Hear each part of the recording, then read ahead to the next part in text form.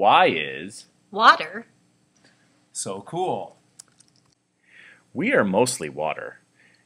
Water makes up about 70 to 85% of your body. The more muscle you have, the more water you have. Water is polar. Polar means that one side of the molecule is slightly more positive than the other side. In terms of water, water is made of 2 hydrogen atoms and 1 oxygen atom.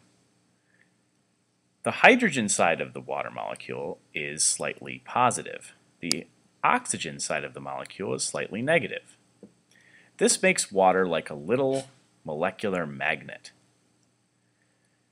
Because of this, water dissolves other polar materials. The statement to help you remember this is likes dissolve likes. In other words, water, since it is polar, will dissolve other polar things. So polars dissolve polars. If something is nonpolar, it will not dissolve in water. In order to dissolve something that is nonpolar, you would have to use another substance that is nonpolar. An example of that would be like nail polish remover. Nail polish is a nonpolar substance. Nail polish remover is also nonpolar, which is why nail polish remover can remove nail polish.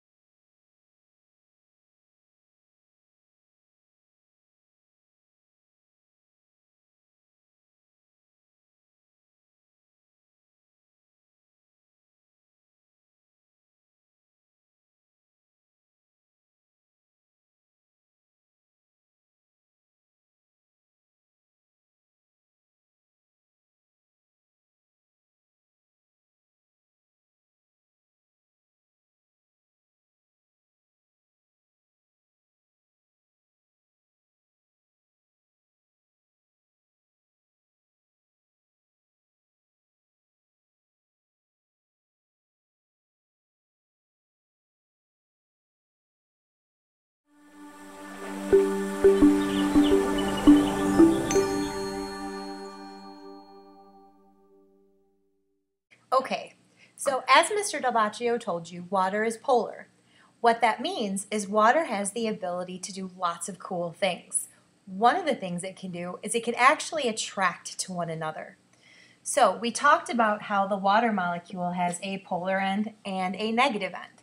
Well, the positive end is one side, and that's made up of the hydrogens. The other side is the oxygen, and that's negative. Now, the way I remember this is I think a water molecule looks like Mickey Mouse. His ears are the hydrogen because that's where he can hear. The O is his nose, and the negative is kind of like his mouth. So you know what side is negative. Now, when water molecules attract to one another, they actually orientate themselves so that the positive ends are attracted to the negative ends. And this causes them to actually bond, and we call that a hydrogen bond. And those are really strong bonds that are able to hold things together like the DNA in your body. Now, when water bonds together, it causes something called cohesion. And cohesion means attraction between molecules of the same substance. Kind of like how if you have a cohesive group, that means that all of the members of that group are very close to one another. And that's how the water molecules are. Cohesion produces something called surface tension, which I'm sure you're a little bit more familiar with than you'd actually like to be. Have you ever jumped off a diving board and landed on your belly? All of a sudden you go smack, and you wind up hitting that water molecule. The reason you feel like you're floating for a second is because you're breaking those hydrogen bonds. That's what holds you up. It's also what holds you up when you're floating on a lazy river, or if you've ever seen insects like the one shown in the picture, walking on water.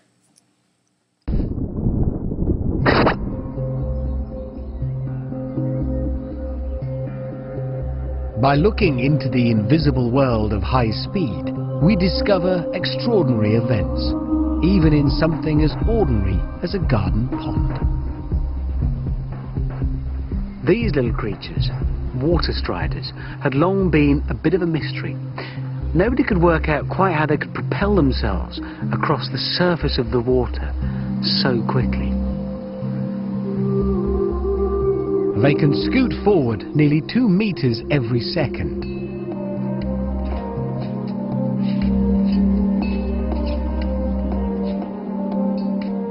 And they're achieving something of biblical proportions, actually walking on water, skating across the surface without sinking. Only by seeing what time usually renders invisible to us can we understand what's really going on. And it's got something to do with what's about to happen here.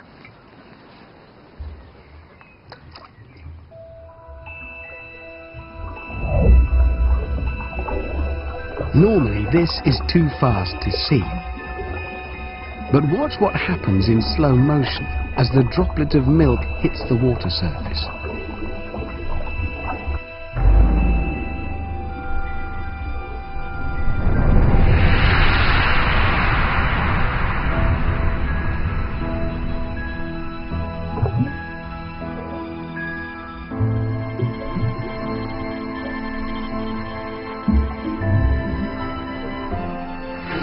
Instead of breaking, the water surface stretches, bouncing the milk drop back up into the air.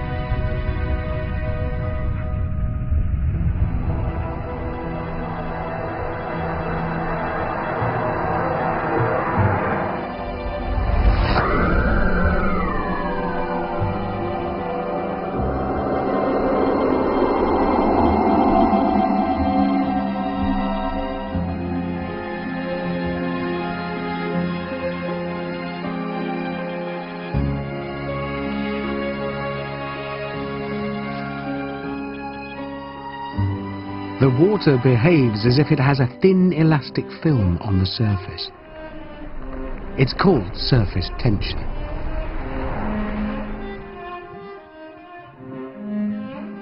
And it's this elastic membrane that allows the water strider to stand on the water rather than sinking into it.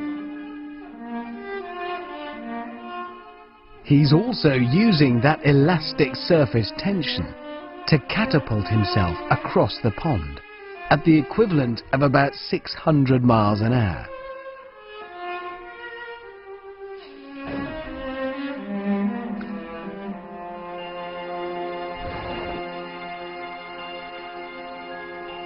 In coloured water, we can see the force of the strider's legs as they push across the surface. A high-speed artist of the invisible world.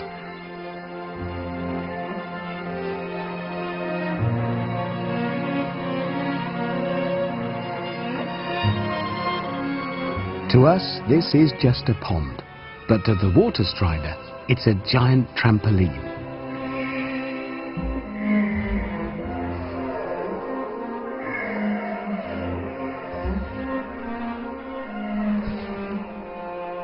Wow, wasn't that a great video about bugs?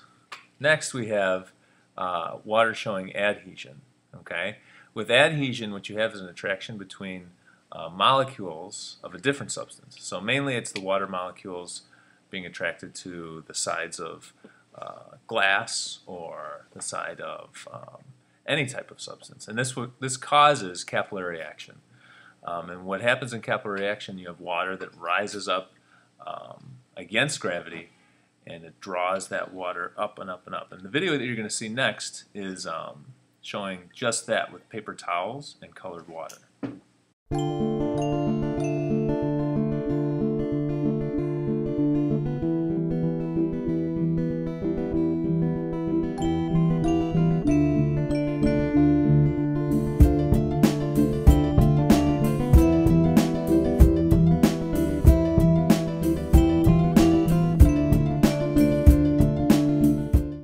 Okay, so next what we're going to talk about is how water expands when it freezes. Now I don't know how many of you guys have done this, but if you've ever put a soda can or pop bottle full of pop in a freezer and leave it there, you might come back and find that it's expanded after it's frozen and made a huge mess in your freezer. So with this understanding, it's pretty easy to see that water, when it freezes, it does expand. Okay, it does get bigger, it becomes larger in size. Okay, the next thing we're going to look at is how water resists a change in temperature. Okay, in chemistry you're going to learn about specific heat, but we'll kind of take it down to a level that you guys will be able to understand here right now in biology. It takes a lot of energy to cause a change in temperature, whether it's an increase or decrease for water. Now this kind of explains our lake effect that we have with Lake Michigan. In the summertime, you might notice when you go downtown, you might have to bring a sweatshirt or a long sleeve because the temperature is a little bit cooler. And then in the wintertime, when you go downtown, you might notice that it's maybe 5 degrees warmer. And that has to do with a large body of water that we have next to the city of Chicago, Lake Michigan. That body of water takes a great amount of time throughout the summer to actually cool down. Okay, so that's why, or sorry, heat up, and that's why it resists that temperature change. Okay, so it also explains why people like to live near water, because it kind of regulates that temperature that we have. Okay, and then water having a high heat of vaporization is the last, I guess, point that we have to talk about with water. And it takes a lot of energy to turn water from a liquid into a gas. And maybe you guys have seen this when you're boiling water, when you make spaghetti or macaroni and cheese. It takes a couple minutes, even if you have a constant flame on that water. And what this does is, when you sweat, it kind of helps keep you cool. Okay, when your body sweats, it produces liquid through your pores, and eventually that water evaporates, and it's going to cool you down. Okay, so that heat gets pulled away from your body, keeping you guys cool. That's why water is so cool.